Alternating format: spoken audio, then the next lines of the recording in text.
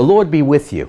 I'm Deacon Keith Fournier, and our first reading is taken from the letter to the Hebrews. Let us beware then, since the promise never lapses. None of you must think that he has come too late for the promise of entering his place of rest. We received the gospel exactly as they did, but hearing the message did them no good, because they did not share the faith of those who did listen. We, however, who have faith, are entering a place of rest, as in the text, "And then in my anger I swore that they would never enter my place of rest." Now, God's work was all finished at the beginning of the world.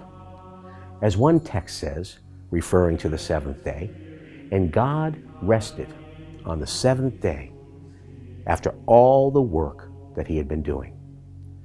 And again, the passage above says, "They will never reach my place of rest." Let us then press forward to enter this place of rest. Or some of you might copy this example of refusal to believe and be lost.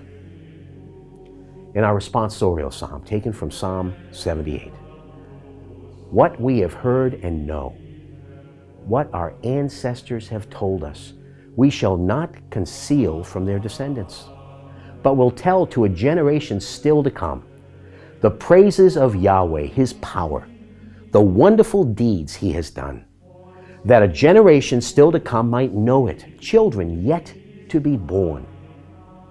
They should be sure to tell their own children, and should put their trust in God, never forgetting God's great deeds, always keeping his commands, and not like their ancestors, be a stubborn and rebellious generation, a generation weak of purpose, their spirit fickle toward God."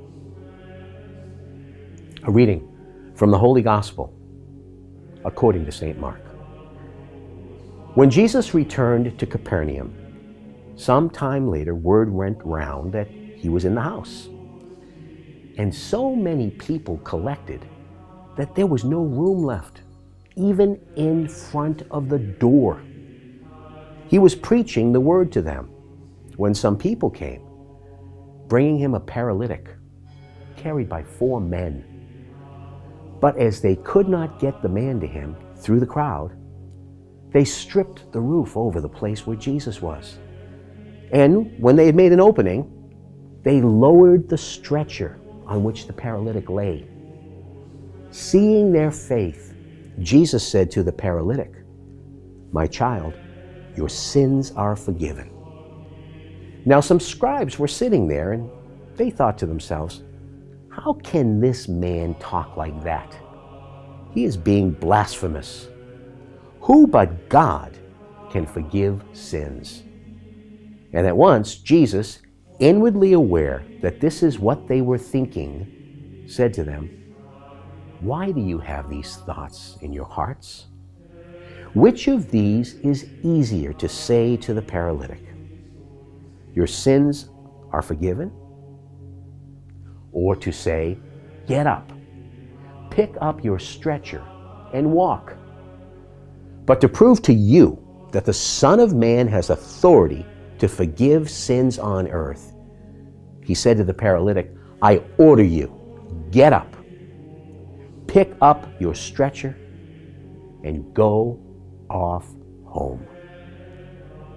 And the man got up and at once picked up his stretcher and walked out in front of everyone, so that they were all astonished and praised God, saying, "We have never seen anything like this." The Gospel of the Lord.